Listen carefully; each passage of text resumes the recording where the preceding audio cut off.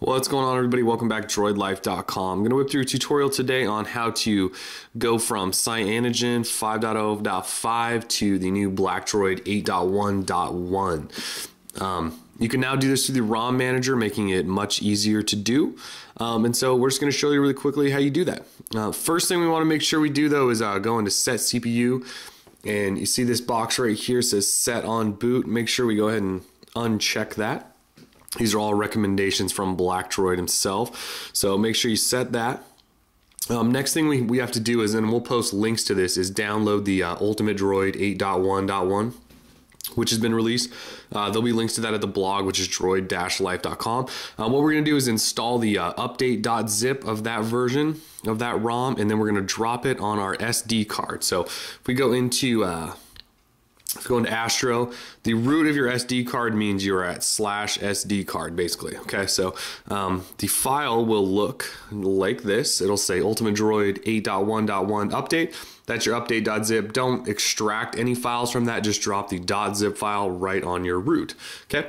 Next thing we do then is I'm recommending that you get rid of every single widget that you have on here. The first time I ran through this, I actually ran into a force close issue. So I want to make sure we do this correctly and not run into any more issues. So just going to go ahead and remove all these.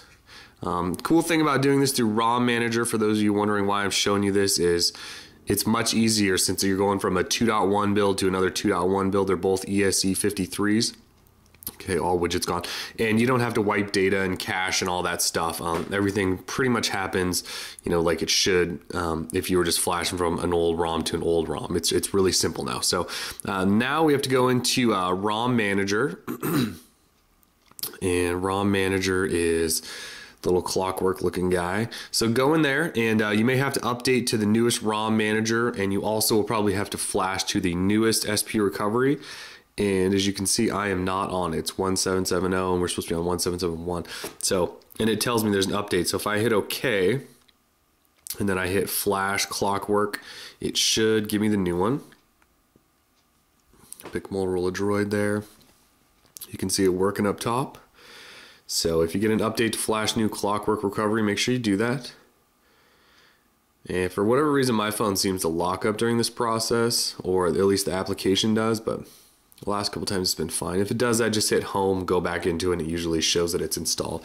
Okay, flash clockwork, just fine there. Okay, so the next thing we really have to do then is just go install ROM from SD card, because we already dropped that Ultimate Droid.zip right in the root of our SD card. Okay, so when you hit that, it brings you up basically to the root, and we're just going to scroll down and look for that Ultimate Droid 8.1.1.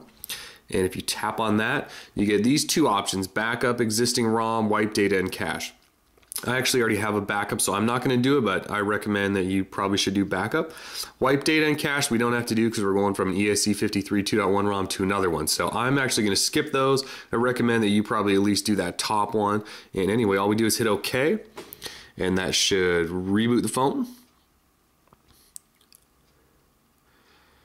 And there it goes. Okay, so this is going to boot up into Clockwork Mod Recovery. So nice thing again, since we're doing this in ROM Manager, we don't have to switch between SP recovery and Clockwork Mod Recovery. We basically can just, you know, do it all in just a couple of steps, really. So it's sort of a nice option to have now if you are undecided on which ROM you really want to use. Okay, so we're installing. You can see right there it says installing. Last time I did this, the status bar didn't necessarily start running through. It sat here. I thought it was actually locked up, and then all of a sudden out of nowhere, bam, it just went through and everything was fine. So if you get this and you're not seeing the status bar moving along, just chill out and let it kind of work its magic. It seemed to work for me the last time, so we're just going to sit here with it rolling just like this.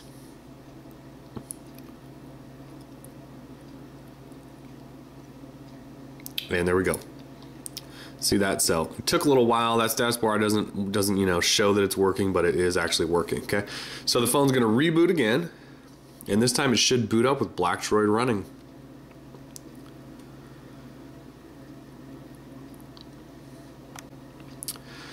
Alright, so there we go. You can see the Ultimate Droid by Blackdroid version 8 starts popping up there, boot screen. So that means we've definitely installed Blackdroid, Ultimate Droid version 8.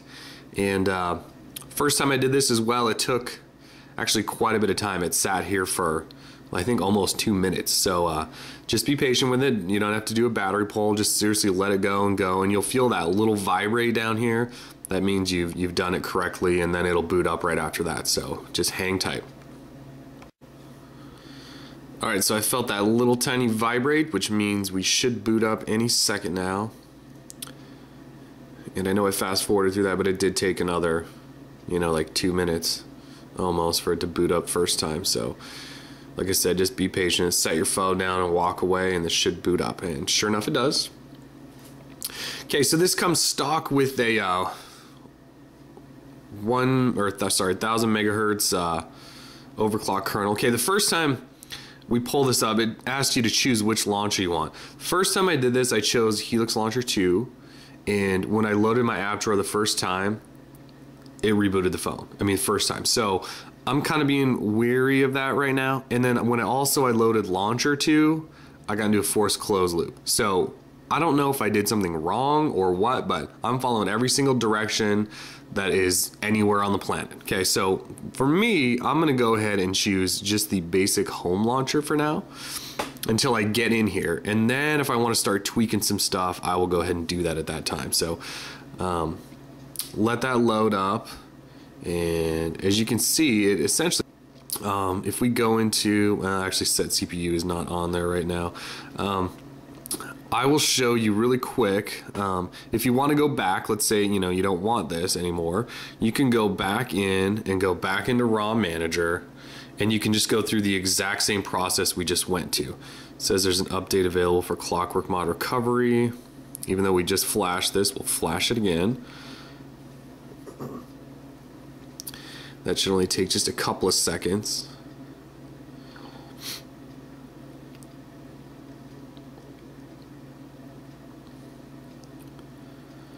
And there it goes. And then if you want to go ahead and hit remember and allow, and now if you want to go ahead and move back to Cyanogen, we just go through that same process where you've got, seeing it froze up there. So if I click home and then I go back in there, should say flashed correctly, and it does. Okay, but now if you want to download, or if you want to put Cyanogen on there again, you can either do download, and it'll download that entire Cyanogen 3 files, and you can reinstall it that way, or since you probably already have it downloaded, you can just go install from SD card and find it that way and basically run the same process we just went through. So that's pretty much it. I'm going to play with Blackdroid for just a little bit longer. Test out some of the other launchers. If anybody has issues with launchers, make sure to post those at the blog, and let me know what you guys think of the new Blackdroid 8.1.1. And we're out. Peace. Droidlife.com.